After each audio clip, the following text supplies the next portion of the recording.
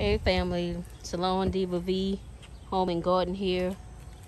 Yo, my feelings is hurt. My feelings is hurt.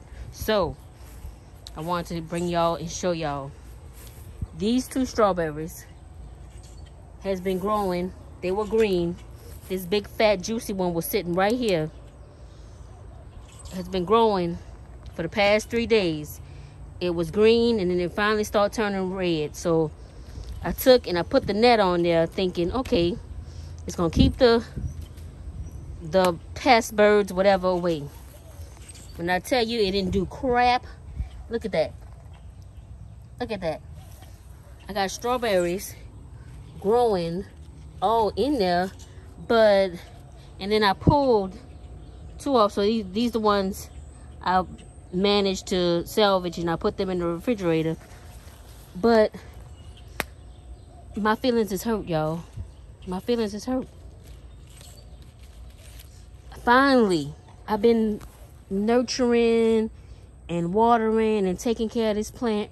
This was a little bitty plant last year. I got it in May or June. It's a June everbearing. Been taking care of this since last year. It survived the freeze and everything. Only for me to start getting some strawberries for the damn birds to start eating them. My feelings is hurt. I'm upset. I'm mad. What can I do, y'all? Apparently this net is not small enough to keep the birds from pecking the doggone strawberries. Is there a smaller net that I can get? I was ready to eat some daggone strawberries. I got 2 strawberries to eat. This is ridiculous.